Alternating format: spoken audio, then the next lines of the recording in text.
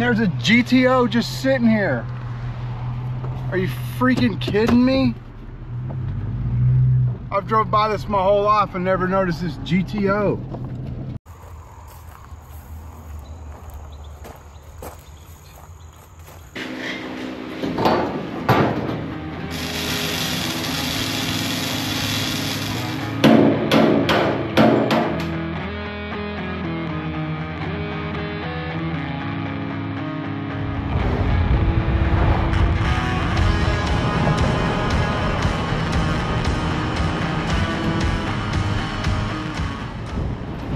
Okay, the metal store went great. I spent $87. On the way home, I somehow stumbled across a 1972 Pontiac GTO, a 63 Ford Galaxie, and a couple other rare cars. And I had to stop and ask about them. There will be an update. So I just was driving home and I stopped by an old body shop I'm familiar with. I've been staring at it for like 30 years. And yeah, I've been staring at it since I was 2 or 3 years old. And there's been a Corvair out front. I don't need to say that, somebody's gonna know what I'm talking about. There's not a Corvair out front, but it's grown up, and I just pulled in there, the gate was open. I met a guy working in there who's the owner's family, and he said, hey, this stuff's for sale, and we're trying to get rid of it. And I about had a heart attack because I went walking, I seen what looked like a Tempest sitting in there, and I walked up to it, and best of my knowledge, it's a 72 Pontiac GTO, a real GTO. And I almost had a heart attack right there. So tomorrow I'm gonna go back and talk with the owner. I got his number. He wasn't there today, the actual owner, not the family. So we'll see what happens. On other news, I got 40 feet of this 3/4, and I've got this, oh, I can't remember the gauge of that, but that's a thick boy. Check that one out compared to that. This is gonna be my hitch. This is gonna be bracing for the hitch. And this is gonna be my bed supports, gas tank support, etc. So let's say some prayers for everybody in the Carolinas. Lord be with them and everybody that's helping them, amen. And let's say a prayer for this truck. And let's just hope that everything goes well. And it would be awesome to be able to get this project going. My goal with the channel is to be able to get to a point where I can go out and donate more, help out more, and enjoy the car community. But like, dude, I mean, if I could own something one day that would allow me to go out and help some people, that'd be incredible.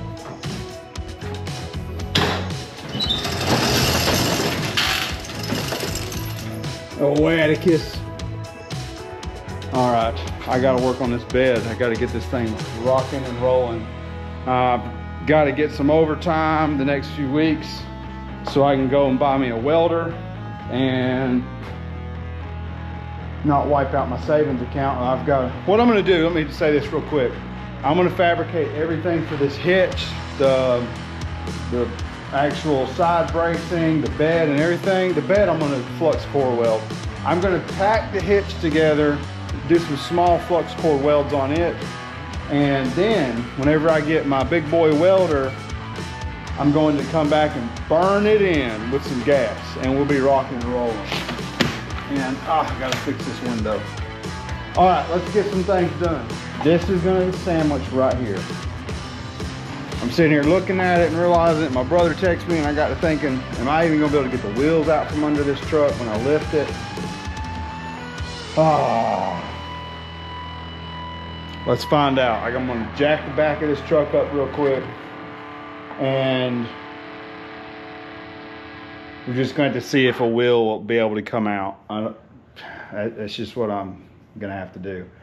A thought come across in some conversation about these tires. I can work out the bed sides just a hair, maybe pull them out about ½ an inch or so and get some clearance for these tires. But if I go down a width, it should be hands down problem solved for rubbing. I've got some big plans. Build a little truck on some hand-me-down land. It wasn't hand-me-down, I paid for it. Oh, you know what?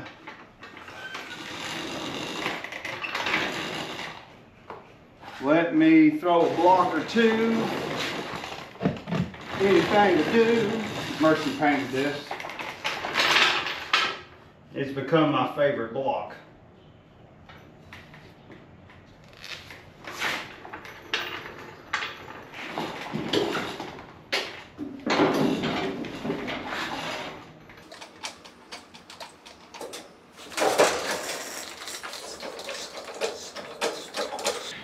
Yeah. Oh, that's not good at all. Oh, that's terrible. I mean, it didn't drop. That's not good. Hold on.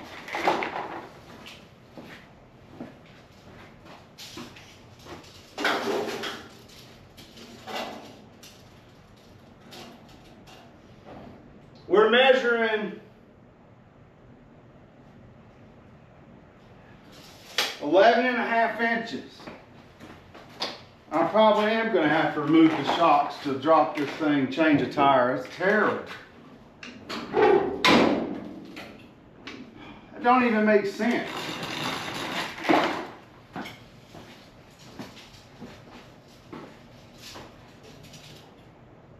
Oh, we're at 11.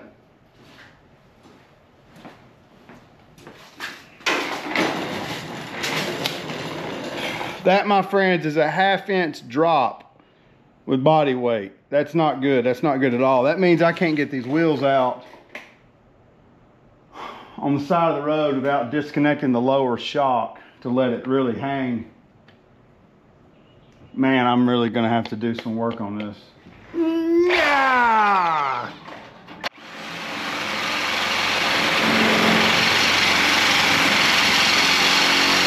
I'll tell you this much. I feel like Diablo blades are fantastic. Let me start out by saying that. I feel like if you're not using them right, you will burn through them fast. This is gonna be one of those. I've worn this one out. You look close, some of those teeth are just gone. Fantastic blade though. I cannot get over this. Don't throw them away, save them. You'll use them for lumber.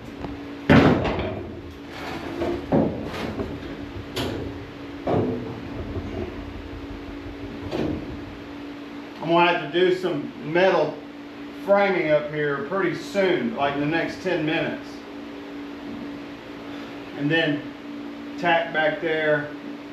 I think I'm gonna run a bar across just to square it up. I gotta build some type of riser back here. Let me look into that real quick.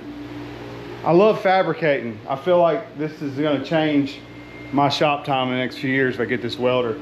It's gonna be incredible. I can actually start getting into some real fabricating. I love metal work. There's nothing better than it. I mean, being married and a wife and kids is better, but like hobby wise, there's nothing better. Just throwing that out there. All right. Let's see. I gotta go up. I need to get another jack up there.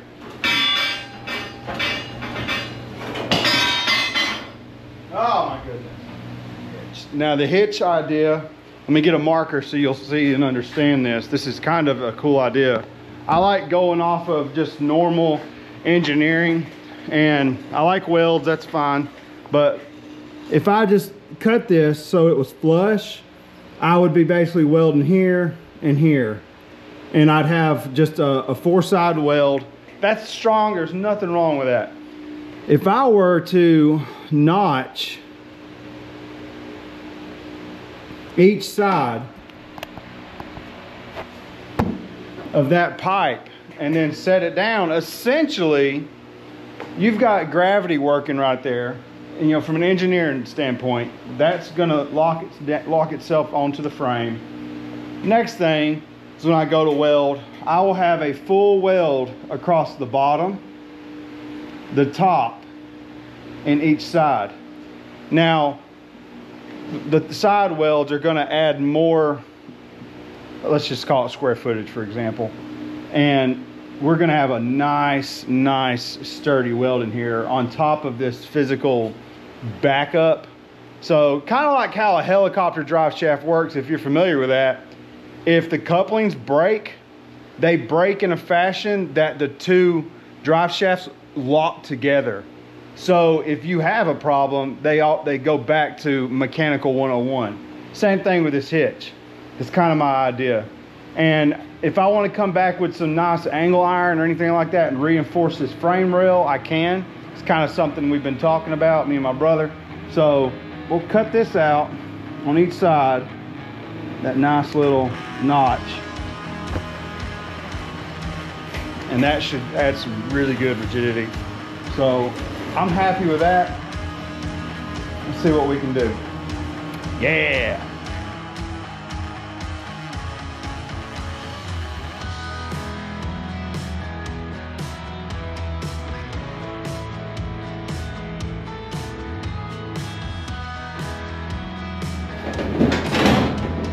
Yeah, we're going to have to bring it in a lot. This side's flared out pretty bad. Might be trimmed. I gotta cut some for real.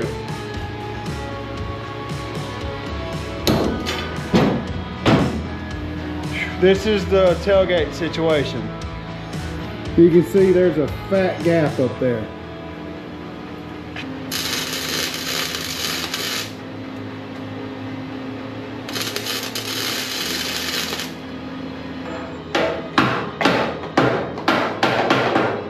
The world's smallest tack is now the strongest.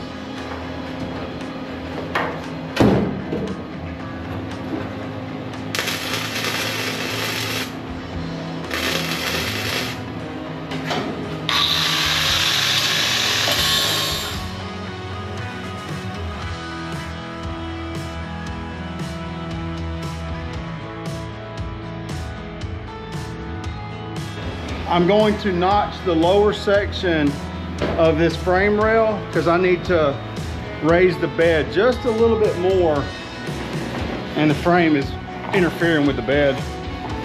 So we're gonna cut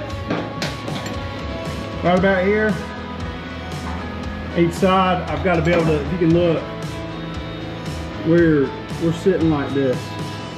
This needs to come up. So, and I know right now there's a big gap, but it's about a ½ inch difference even when the bed's square.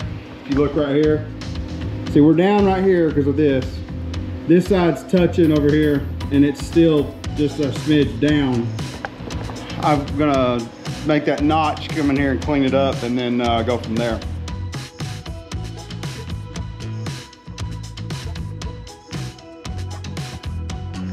Well, that escalated quickly. Got to adjust the jack. Oh, Lord help us.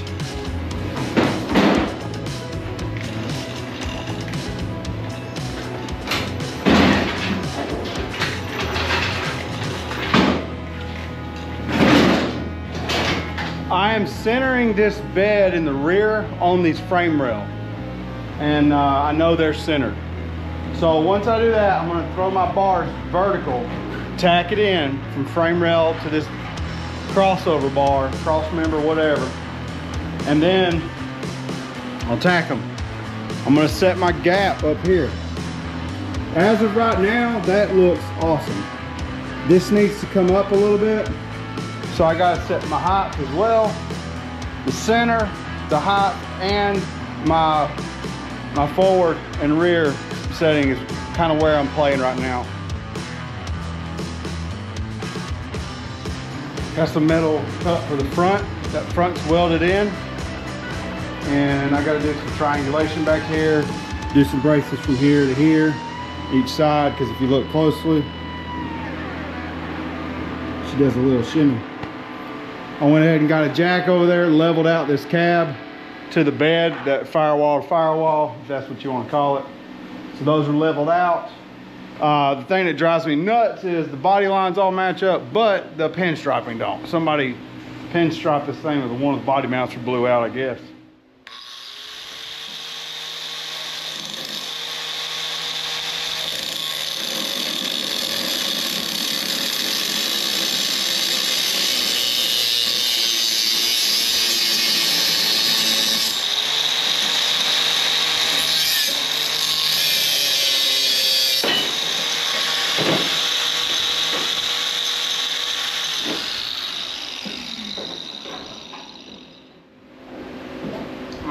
fit there with a hammer? Will it fit this side? Oh yeah, there's a dent in the bottom of this little bracket down here. So I'll add just a 1/4 inch.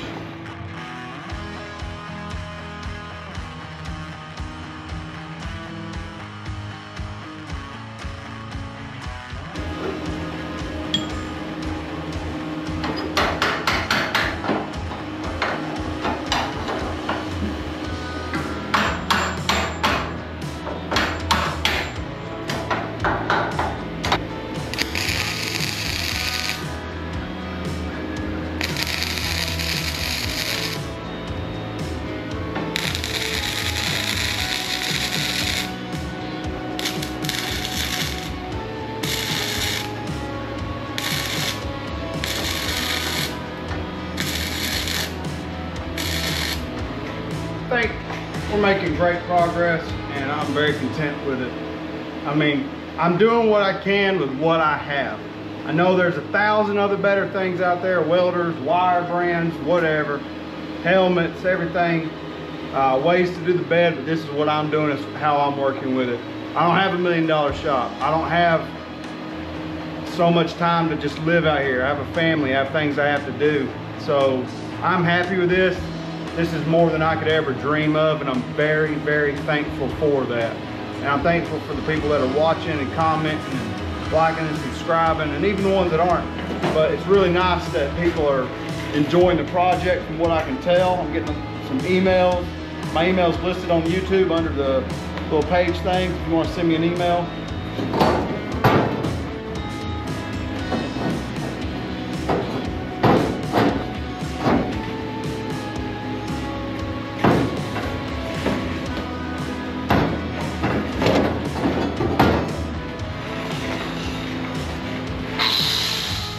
I did a bunch of notching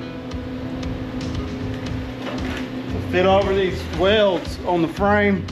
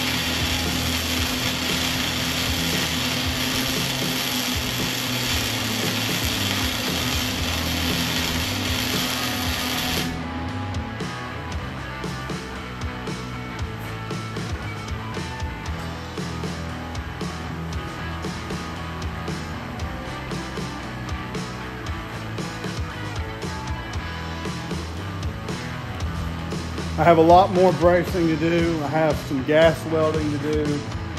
I've got some 2-inch tube bracing to do. I've got the 1 inch by 1 inch or 3/4 bracing to do up front. Everything's coming along nicely. I hope you enjoyed this video. And I burned that bad boy in on flux cord.